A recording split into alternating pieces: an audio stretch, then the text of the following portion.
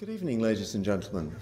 It's my great pleasure as Director of the Centre for Public Law to welcome you to this year's Sir David Williams Lecture. The Sir David Williams Lecture started in 2001 to celebrate the contribution to legal scholarship and to legal life of Sir David Williams. Sir David was an eminent public lawyer who specialised in the control of public power and in constitutions. He was very much one of the founders of modern public law in this country. He was passionate about constitutional government, and his energy helped to launch the development of administrative law in this university.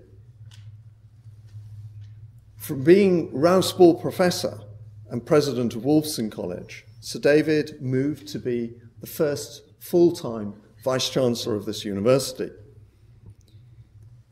He was energetic in reforming the university, but also in promoting the different disciplines within the university, including law. And in his retirement, he was energetic in raising funds for the university, for law, and for the Squire Law Library. But most of all, he was energetic in his support for younger scholars and always had time for younger scholars to listen to what they were doing and to encourage them. We're very pleased today to have with us Lady Sally Williams and members of her family. We're also grateful to Mr. Michael Russ and to Mr. John Nolan, through whose generosity this lecture is funded, but who unfortunately cannot be with us this evening.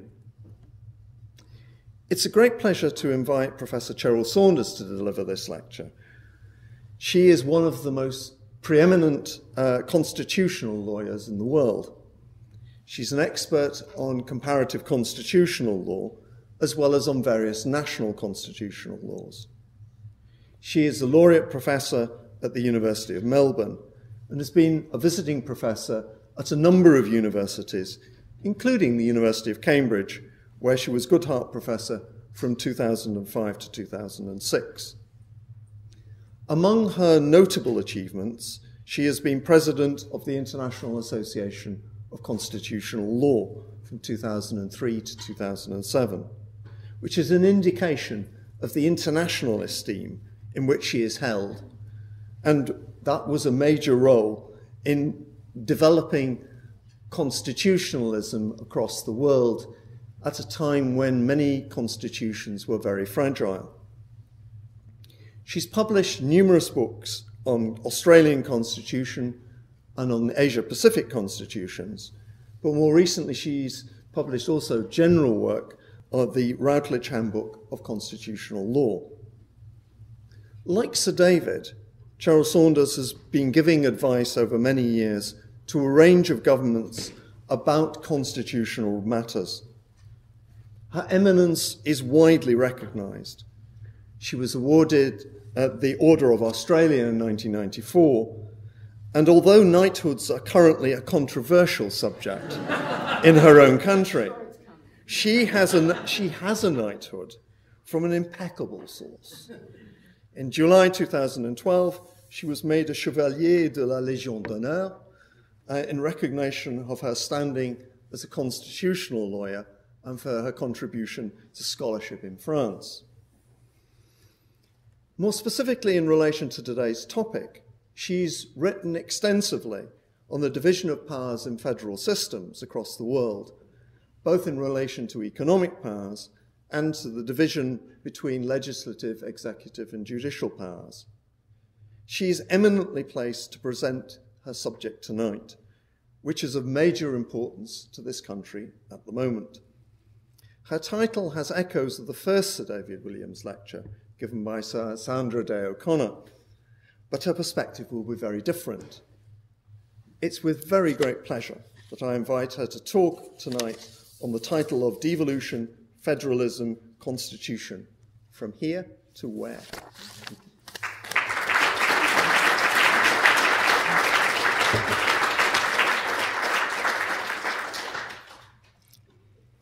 Lady Williams, members of the Williams family, distinguished guests, colleagues and friends, I'm very honoured, in fact, to have been invited to deliver this year's Sir David Williams Lecture. While I was a long-time admirer, I did not get to know Sir David well before my term in Cambridge as the Goodhart Professor. Spending time with David and Sally Williams was a particular pleasure during that most enjoyable year. David was unfailingly supportive, generous with his time, and intellectually curious about every aspect of public law, including the odd variants that are found in Australia. I very much regret that he's not still here to give us the benefit of his views on some of the more recent developments in public law in both our countries, not least in the field in which he initially made his name, the endless battle between liberty and democratic accountability on the one hand and national security on the other. I owe the general theme for tonight's lecture to Lady Williams. We last met in Cambridge in September, 2 days before the referendum in Scotland. Devolution was the hottest of hot topics, readily confirmed as the subject for the lecture when Sally reminded me of David's interest in Wales. I didn't need much reminding. Sir David Williams was a proud Welshman who remained engaged in Welsh matters throughout his life, including as the first Chancellor of Swansea University in 2007. During my time in Cambridge, we talked a lot about both devolution and Wales, and he arranged for me to give some lectures in Swansea, which I very much enjoyed. Sir David wrote a lot about devolution himself, generally from a Welsh perspective, informed by deep knowledge of Welsh history. He was caustic about the initial devolution scheme for Wales in the 1998 Act, describing it as neither fish nor fowl, and rightly anticipated further change.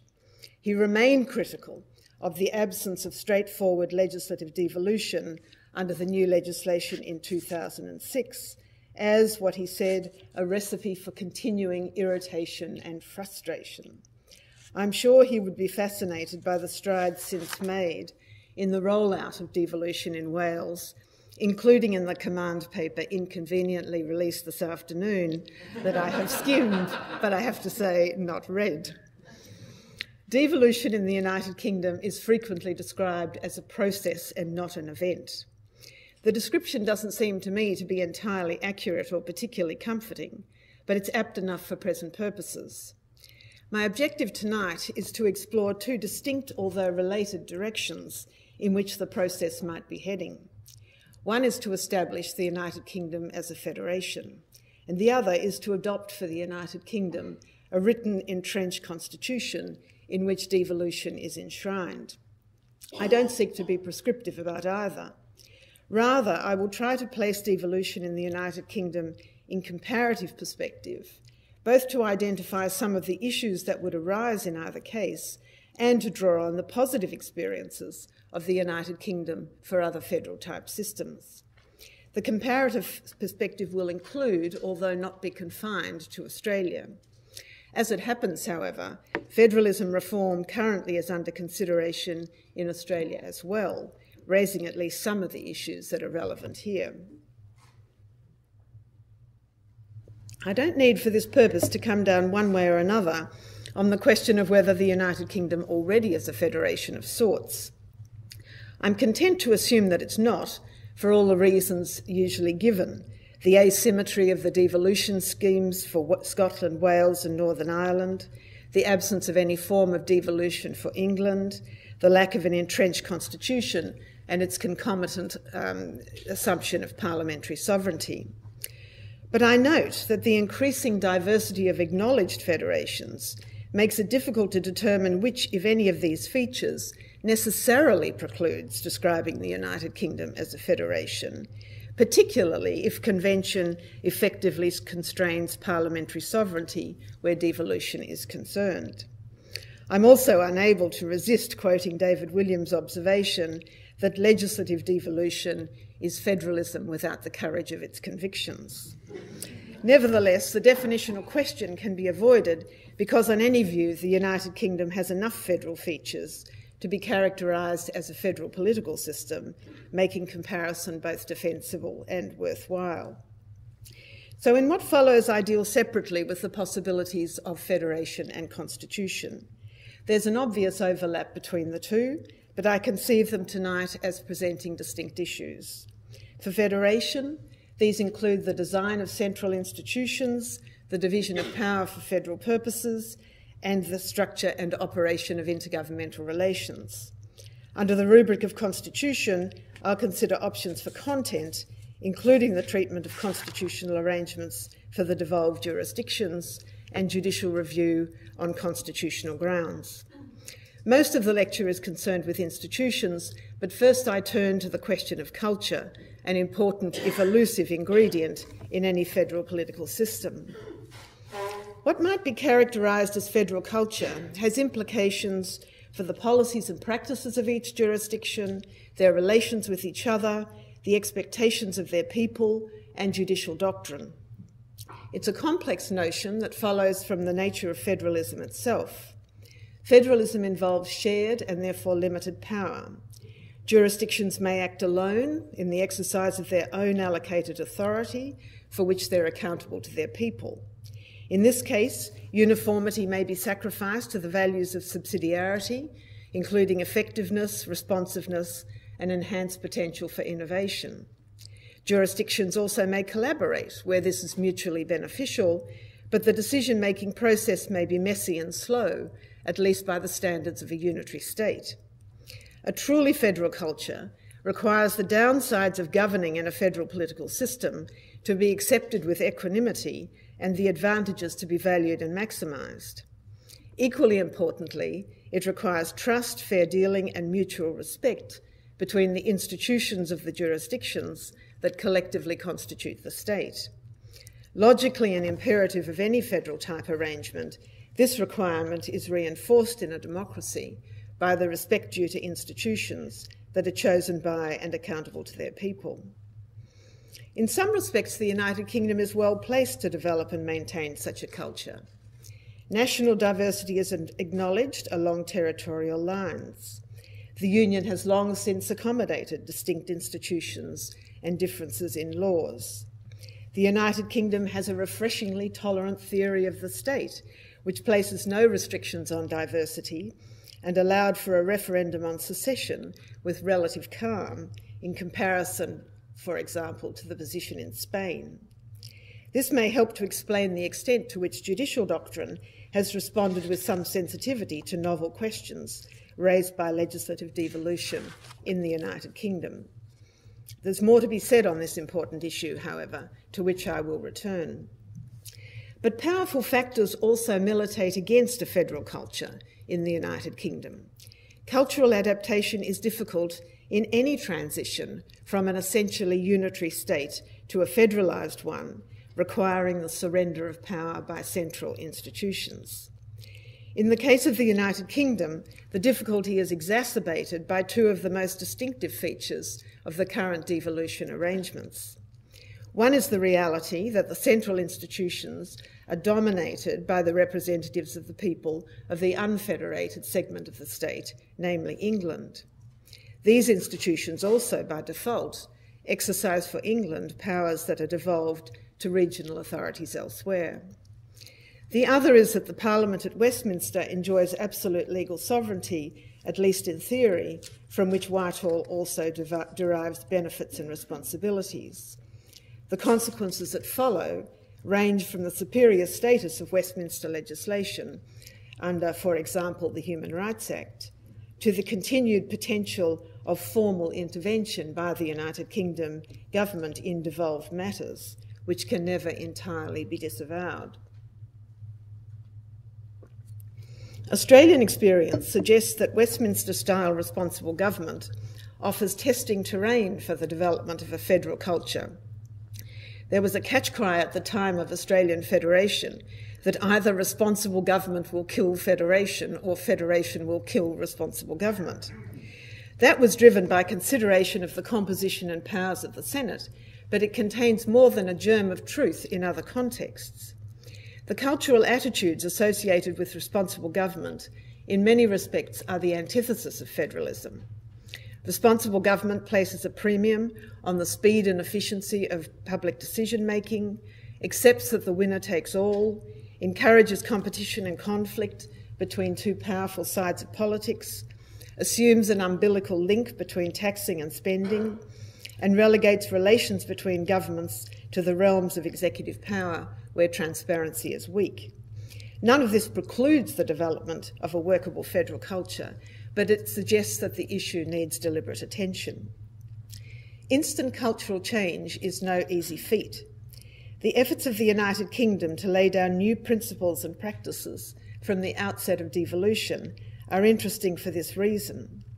In evaluating them for comparative purposes, two observations might be made.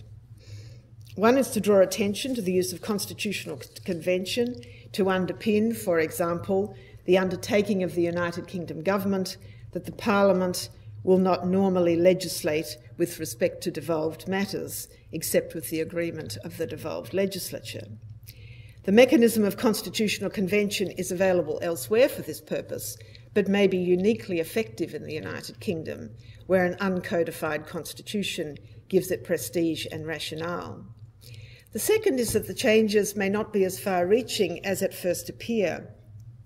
The Sewell and related conventions were necessary to give devolution teeth in conditions of parliamentary sovereignty.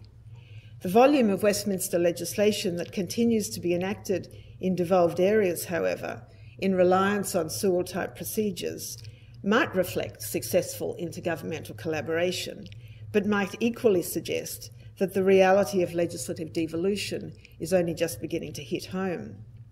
The remaining practices set out in the MOU and other documents relate to the nuts and bolts of collaboration: communication, consultation, exchange of information, collection of statistics, confidentiality.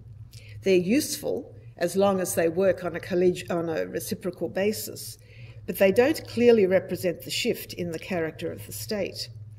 In a perceptive article written shortly after the first MOU came into effect, Richard Rawlings bemoaned the failure to clearly articulate what he described as a fundamental constitutional of comity or mutual respect, which he then detected as locked in the Memorandum of Understanding and waiting to escape. Judging by the recent call by Lord Smith for greater respect between governments, the principle remains in confinement still. I now move to examine the three key issues suggested by comparative experience for the United Kingdom as a federation: the design of central institutions for the purposes of what federal scholars sometimes describe as shared rule, the federal division of powers, and intergovernmental relations. The participated of the federated regions as regions in central institutions is an element in the design of all federations. It helps to provide the glue for the federated state. In symbolic terms, it acknowledges the shared ownership of the state. For practical purposes, it enables the needs and perspectives of the constituent parts of the state to be fed into decisions made at the centre. The principal mechanism associated with shared rule is a second chamber of the federal legislature, representing the constituent regions and contributing at least to decisions that affect them. Not all federations have a second chamber, however, as the very different example of Canada shows, and not all federal second chambers play an effective federal role in practice. The Australian Senate is a case in point. Senators in Australia vote along party lines with little, if any, attention to federal considerations. But on the other hand, the equal representation of states in the Senate has symbolic importance in the Australian context, gives smaller states a larger voice than they might otherwise have had, and has proved to have some doctrinal significance. Federal chambers are the most prominent, but by no means the only mechanism through which federation affects the constitution of central institutions. In some federations, the constituent regions have a guaranteed minimum of seats in the popular legislative chamber. Regional representation is often a factor in the composition of courts, and in particular, apex courts with final responsibility for adjudicating federal questions. Ministries often are composed with an eye to the federal balance. The federal form of the state may affect the organisation of the civil service and the armed forces, and so on. Against this background of theory and practice, other federations were somewhat bemused when the examination of House of Lords reform and the first tranches of devolution took place in the United Kingdom largely in isolation from each other. Once again, however, the distinctive features of the compound state of the United Kingdom assist with the explanation. Famously, the number and population size of the devolved regions in the United Kingdom vis-à-vis England make it implausible to reconstitute the House of Lords entirely as a federal chamber, even if, as in Germany, the majority principle is given some weight. It may be, as the Labour Party recently has proposed, that the House of Lords could be reconceived more generally as a territorially representative chamber in a way that included Scotland, Wales and Northern Ireland, but subdivided England along the lines of regions and perhaps cities. Even in this case, however, questions remain about whether the powers of the new chamber should be federalised as well, or whether they should remain as they are. Of course, in the United Kingdom as elsewhere, the functions of shared rule need not depend on a second chamber alone. Albeit in a highly asymmetrical form, various institutional devices that provide a measure of shared rule are already in place or under discussion here. These include the guaranteed minimum seats for Wales in the House of Commons, the somewhat coy provision in the Constitutional Reform Act that presently ensures that Supreme Court includes judges from Scotland and Northern Ireland, and a shared civil service that must nevertheless be accountable to devolved administrations when acting in that capacity. The device of a territorial Secretary of State with a seat in Cabinet for each of the constituent nations is another interesting innovation from the perspective of federal design, which, however, tends rather to be an instrument for central control than shared rule, at least as I understand it. In fact, mechanisms to give the three constituent nations greater participation in the institutions of the central state have not been a major focus of the devolution debate. Rather, perhaps ironically, concern has centred on excluding representatives of these jurisdictions when central institutions perform their other role of governing for England. These are waters that, as an outsider, I would prefer not to enter, but let me just paddle at the edges. Clearly, there is potential for the so-called English problem to raise concerns about the fairness of democratic representation that also can be exploited politically.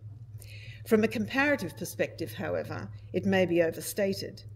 The West Lothian phenomenon must occur in any partially or unevenly federalised state. The population size of England and its dominance of the membership of both Parliament and government serve to diminish its practical effect. If England wanted devolved institutions, moreover, presumably it could have them. Unless and until that occurs, there's no perfect solution to an issue that has the potential to derail devolution more generally. In the circumstances, it's tempting to sympathise with Lord Irvine's view, for which I'm indebted to Mark Elliott in his always perceptive analysis of these matters, that the best solution to the West Lothian question is, or at least was, to stop asking it. Now that the genie is out of the bottle, however, it may not be possible to go further than the Mackay Commission and to rely on the familiar constitutional tools of parliamentary processes and convention to ensure that the views of the representatives of English constituencies are known, heard, and generally given effect when powers that are devolved elsewhere are exercised in relation to England. Now let me move to power. Federation involves a division of legislative, executive and judicial power in a way that gives each jurisdiction final responsibilities. Comparative experience suggests standard lines along which this occurs. Power may be divided vertically, so that each jurisdiction administers its own legislation, or horizontally, separating legislative from executive power. The former is more common in common law federations and the latter in Germanic federations, but there's enough contrary practice in each of them to demonstrate that generalisation is fraught. Legislative power that's divided vertically may be assigned to either or both of the two spheres of government, exclusively or on a concurrent basis. Concurrency, at least, requires further provision about which law is to prevail in the case of conflict. whichever mechanism is chosen, a range of other choices must be made about the delineation of incidental power, the assignment of the residual powers, the treatment of authority to tax and spend, and whether, and if so, how and when central intervention can occur in the affairs of the federated units. Asymmetry, coupled with successive phases of change, makes the United Kingdom a cornucopia of experience with the federal allocation of power. Arguably, there's a default assumption that each jurisdiction administers its own legislation, although the extent of the devolution of executive authority to administer acts of the Westminster Parliament gives the United Kingdom some characteristics of an integrated federation. Thanks to the operation of Sewell-type conventions, devolved powers effectively are assigned exclusively, albeit with parliamentary sovereignty lurking in the background. Surprisingly, the treatment of residual powers differs between jurisdictions, at least at the moment. In relation to Scotland and Ireland, it rests with the national legislatures through the general conferral of power, subject to powers retained by Westminster, which also effectively are exclusive. By contrast, in Wales, again at the moment, the heads of devolved legislative competence are specified and the residue by implication lies with Westminster, although this is foreshadowed to change under this afternoon's announcement. All three devolution statutes use a broadly familiar formulation to delineate the bounds of incidental power. All are restricted in their revenue-raising authority and heavily dependent on revenue redistribution from the state. Both the use of a block grant for this purpose and the still tentative forays into the devolution of tax powers, however, are pro-federal features. They make the United Kingdom an interesting case study for Australia, presently struggling inconclusively with both questions.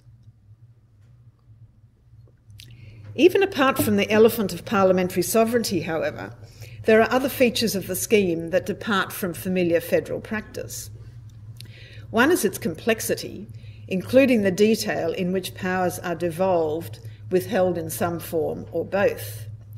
A second is the degree of surveillance of the exercise of devolved power by institutions representing the central state, through requirements for prior approval and provision for retrospective intervention. These run counter to the democratic logic of federation and suggest that the transition from a unitary to a federal mindset is still underway. One final issue for consideration under the rubric of federation is intergovernmental relations. These are a dimension of the operation of all federations, whether so described or not. Governments operating within a single state in relation to the same people necessarily interact in various ways. Intergovernmental relations are used for a variety of purposes: information sharing, harmonisation of the exercise of power, dispute avoidance or resolution, the transfer of funds on conditions acceptable to both donor and donee. They rely for these purposes on some standard devices: intergovernmental meetings, agreements and undertakings, joint institutions, pooled legislative power. The precise form of the intergovernmental arrangements in each federation depends on the system of government in which they're embedded, historical context, and prevailing political dynamics. Intergovernmental relations in Westminster-style parliamentary systems tend to expand the power of the executive branch in both spheres of government.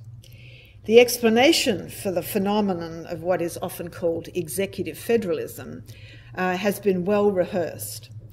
Intergovernmental meetings and agreements fall entirely within the conception of executive power in common law legal systems. Governments typically exercise considerable control over parliaments in any event, making them compliant when legislative approval is needed. The culture of secrecy that attends cabinet deliberations extends easily to meetings of ministers across jurisdictional lines. Executive federalism presents problems for democratic accountability to both parliaments and the people, and for legal accountability through tribunals and courts, with implications for the rule of law. Behind the closed doors of intergovernmental meetings, executive federalism may also lend itself to central dominance and to bureaucratic rather than political control. The potential solutions have been well rehearsed too. They include the formalisation of intergovernmental procedures, whether in statutory or other form, the greater involvement of legislatures in making and scrutinising intergovernmental arrangements, the management of intergovernmental fora by independent secretariats responsible to all participating jurisdictions, mandated transparency for intergovernmental decision-making, and the legal enforceability of at least some intergovernmental agreements. A recent comparative study of intergovernmental arrangements in selected federations in which I was involved suggests that principles of this kind are beginning to be given effect across the federated states of the world. Powerful forces are ranged against them as well, however. As always, there's a trade-off between the flexibility that accompanies informality and the accountability and predictability to which more structured procedures lead. Political players do not necessarily perceive that their interests lie in greater transparency and accountability, although in the context of intergovernmental arrangements, I think they may be wrong. And there's also aversion to what one member of the House of Lords Constitution Committee recently described as letting those damn judges in the door through more formalised procedures. Again, the United Kingdom fits into this picture well enough for comparative experience to be relevant here, and vice versa. There's a plethora of bilateral and multilateral intergovernmental meetings of ministers and civil servants from the Joint Ministerial Committee down. Memoranda of understanding, concordats and agreements of other kinds set out understandings between jurisdictions on procedural and substantive questions. Parliamentary sovereignty obviates the need for complex legislative schemes, but on the other hand, the Sewell and related conventions that govern the enactment of Westminster legislation for these purposes themselves involve intergovernmental relations of a kind.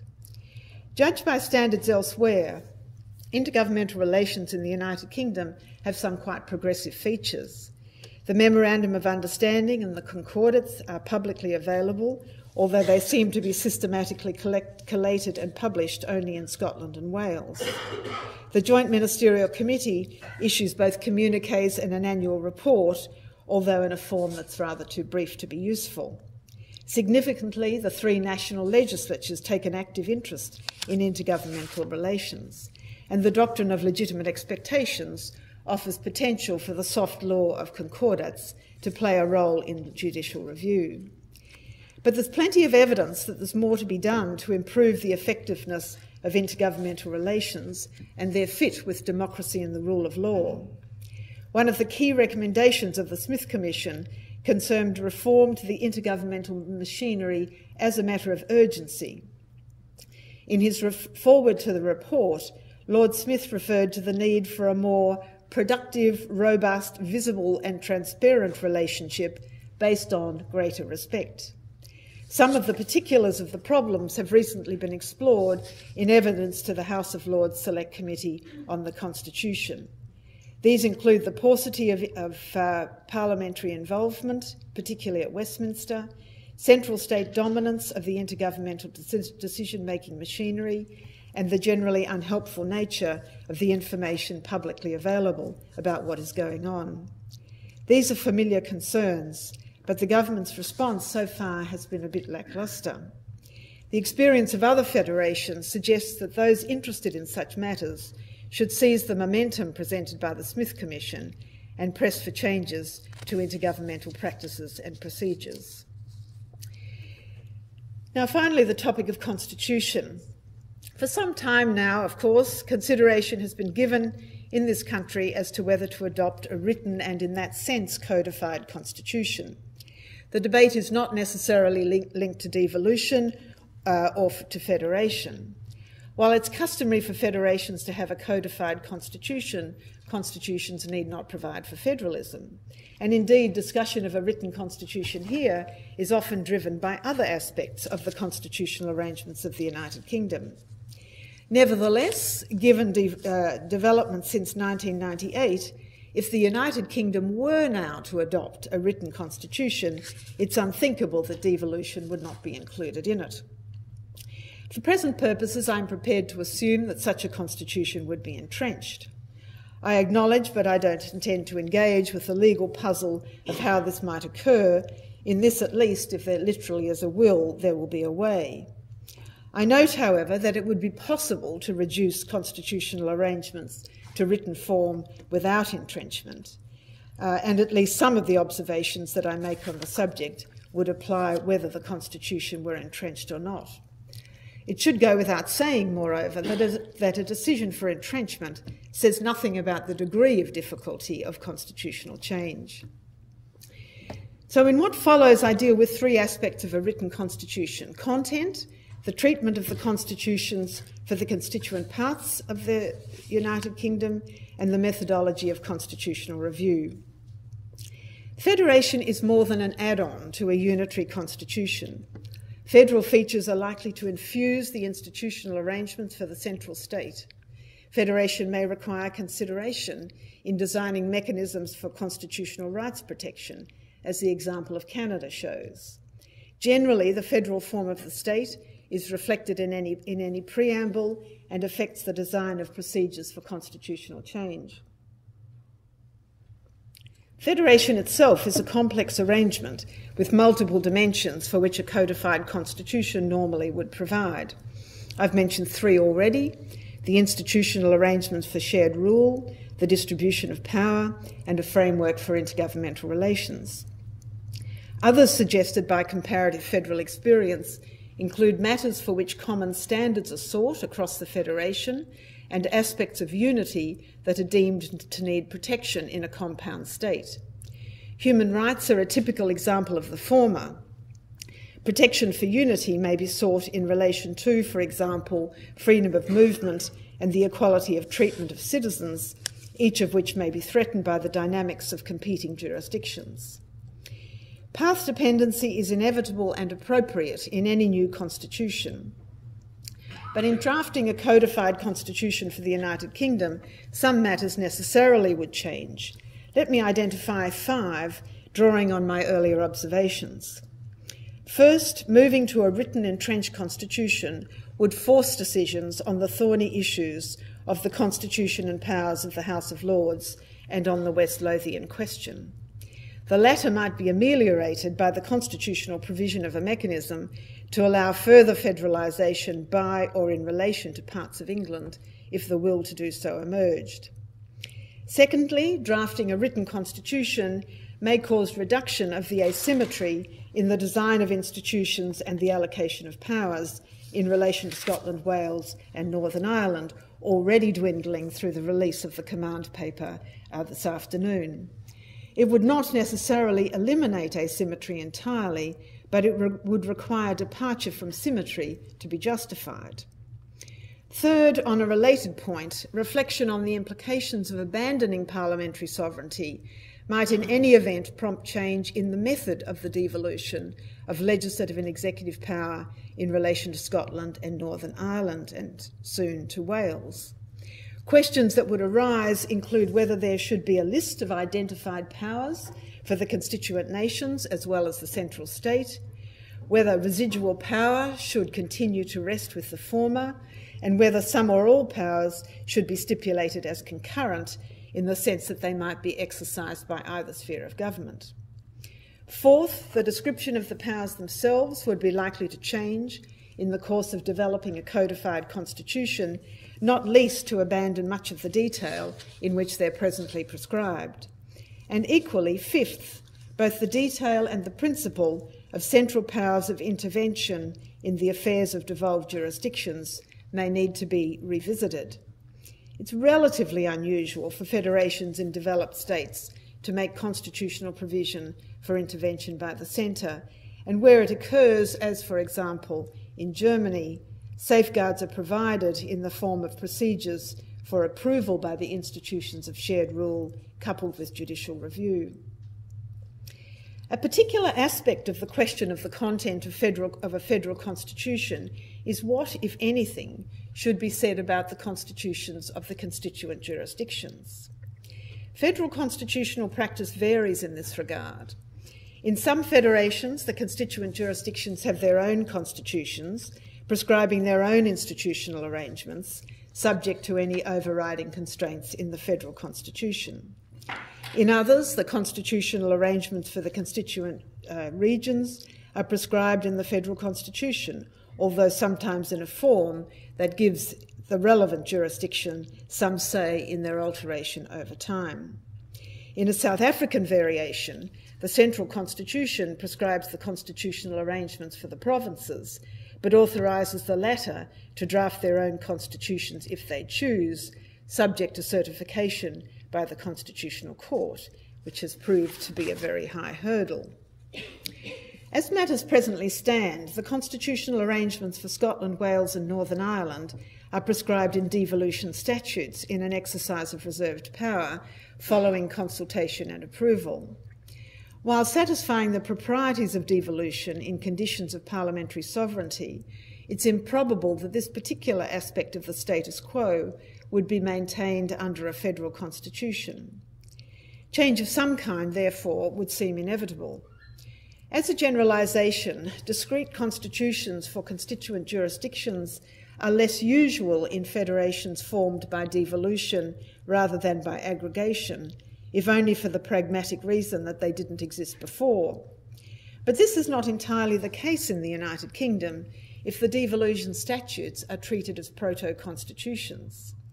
This consideration may suggest that, if the United Kingdom were to constitutionalise a federal form of government, each jurisdiction might be authorised to draw up its own constitution, subject to central constitutional constraints, the extent of which would need to be determined.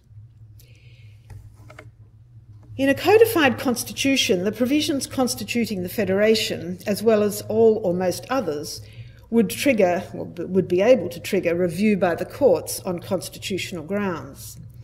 On the assumptions that I've made, constitutional review would apply to legislative as well as executive action, even by the Westminster Parliament. In recent years, there's been growing comparative interest in the reasoning of courts with a constitutional review jurisdiction. The work done so far suggests that the differences are considerable and that the reasons for difference lie deep. In relation to federal constitutional review, there are at least two sets of variables. One concerns the mechanisms and principles used by courts to determine the validity of challenged action.